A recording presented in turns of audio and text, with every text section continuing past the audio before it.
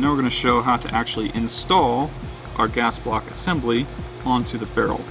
So to start, we want to take a 3/32 Allen key, and we're going to remove the rear set screw.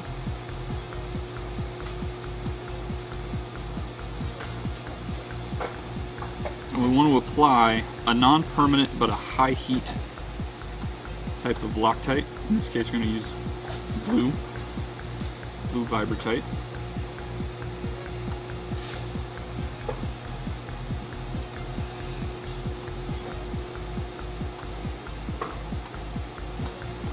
And this will help keep it from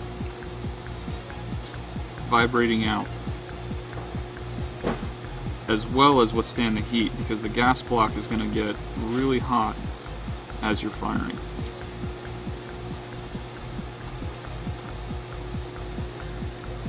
That's set. And we'll take out the front one.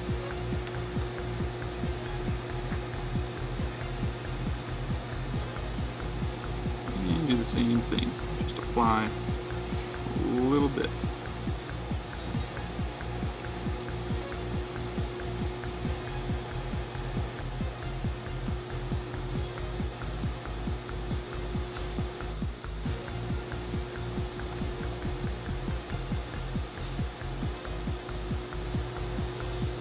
While those are drying, we can set the gas block assembly in place on the barrel.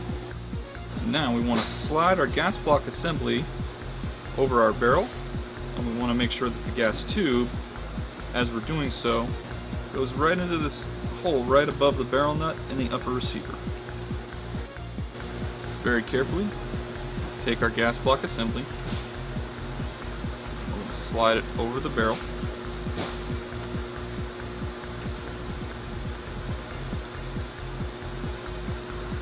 Make sure that the gas tube is unobstructed, and then it's moving into the upper receiver.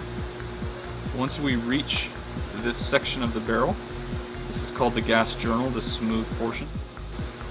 Once we're sure that the gas tube is unobstructed and it's moving into the upper receiver, we can stop on the gas journal, and we're going to take and rotate our upper assembly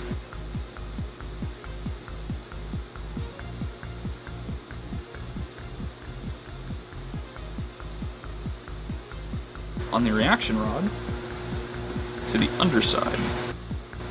Our Battle Arms barrels are all dimpled 180 degrees from the gas port hole for the back set screw on our gas block.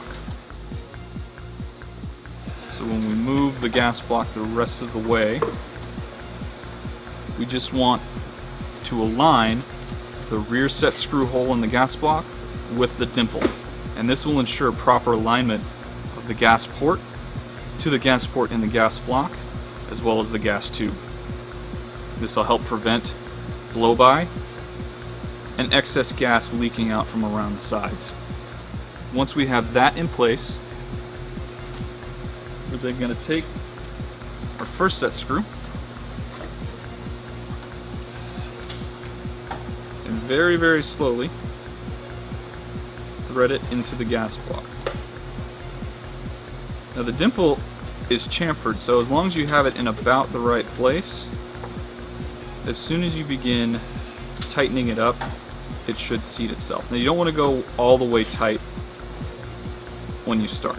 And you still want to make sure you have a little bit of wiggle, so that if it's slightly off, you still have the ability to make an adjustment.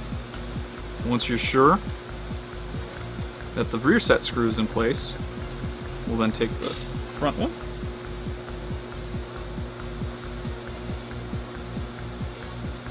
and we'll do the same thing.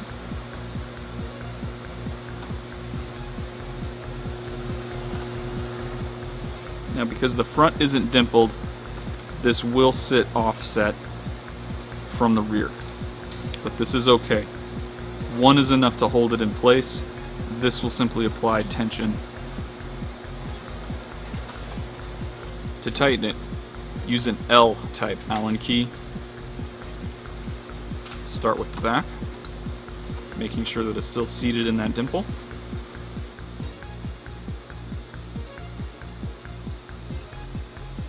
And cinch it down. And move to the front and do the same.